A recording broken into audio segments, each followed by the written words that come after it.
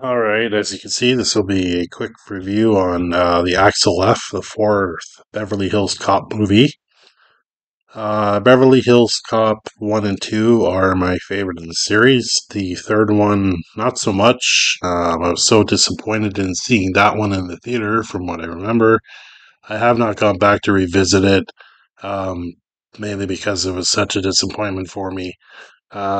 So I was having high hopes for Axel F, the fourth film in this franchise, I guess now. There were rumors back when of a Beverly Hills Cop show, which never came to fruition.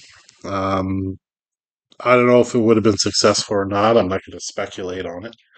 It would have been Axel F's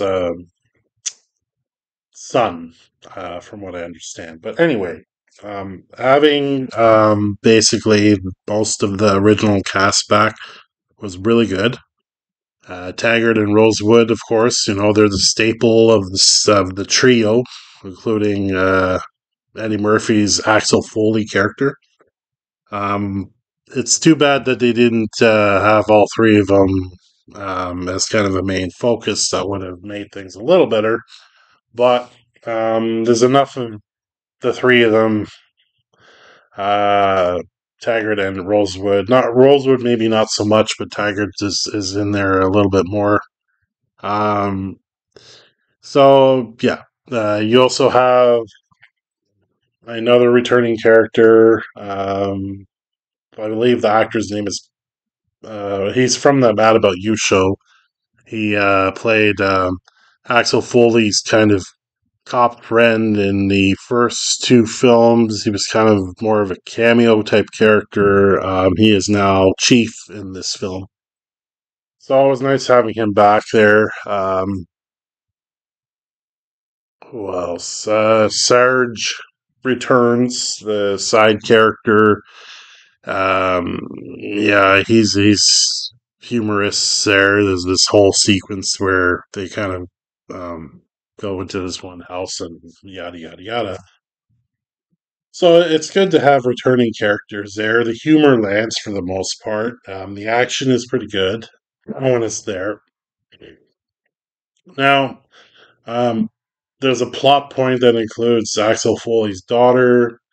Um, she's kind of half and half of a character. I wouldn't say she is the most terrible side character ever. No, I'm not going that far. Uh, she is basically a tight ass through most of the film. Um, they set up a reason why she's like that, I suppose. Um, but she wasn't the best character there. But like I said, not the worst. Kevin Bacon is in this film, and he's his typical self. It's nice to see him in here. You got Joshua Hewitt, I believe, from Thor Rock from the Sun fame and the Dark Knight fame, and he's been in a few other movies. He plays kind of the up and coming rookie, so it's nice to see him in there. So the new cast is not bad for the most part. Um, I think the problem that I like the movie overall. I thought it's really good. Definitely better than the third one, but I think the issue is that it plays too close to like repeating stuff from the past films. Like they have two big car chases with a truck, and that's going back to the first film. Uh, Almost the same repetitive beats from previous films in certain parts. There is a new helicopter sequence that's cool.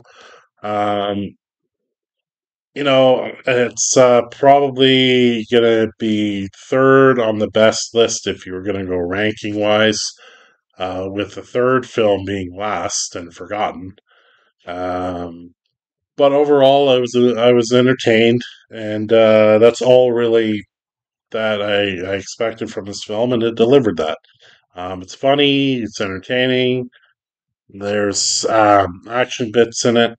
that are good. So yeah, go check it out on it's on Netflix right now, and I see a lot of people on YouTube kind of going, it sucks and everything. Well, what are you expecting it to be? Is it going to be as good as the first one? No. Is it going to be as good as the second one? No. Is it going to be better than the third one? Well, matter of opinion, because some people like the third one. Have at it. But I think it's a good starting point if they're going to do, five or six in this series, which they're hinting at doing another one, which is cool. I'd go watch it. Um, but it's definitely one of the better films that's come out this year.